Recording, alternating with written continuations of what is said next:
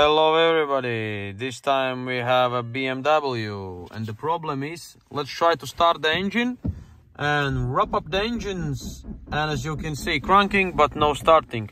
Let's go inside and see what the fault codes is. We already connected to the system, read fault codes, and you have BMW, yes, this 4A63 EFS tempering. It's probably full Google with this fault code. What you have to do basically is just go back, go out of the functions, and you go to select special functions.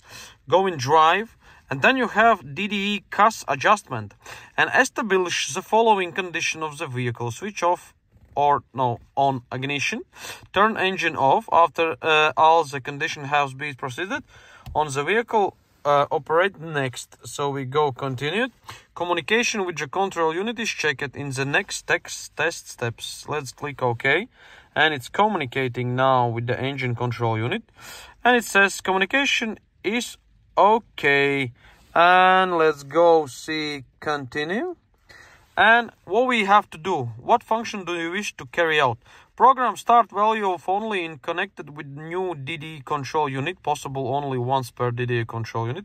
Start value matching, reset not with the new DDE control unit, or end service mode. What you need to do is just go F2, start vehicle communication. Yes, exactly. So you click F2 button. So here we go, just clicking one more time. As you can see, start value programming or start value reset was successfully. All what you need to do is just clicking more times continue. And now, if everything okay, you go continue.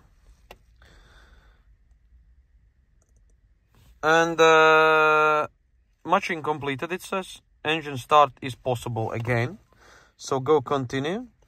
And click F3, which one goes like finish for matching. And after deleting the fault codes and after this synchronized CAS with engine control unit, let's wrap up your engine. Is it nice? Yeah, and all lights have to go off. That's right. So at the moment, thanks for watching. Don't forget to click the subscribe button and leave a like. See you on the next video.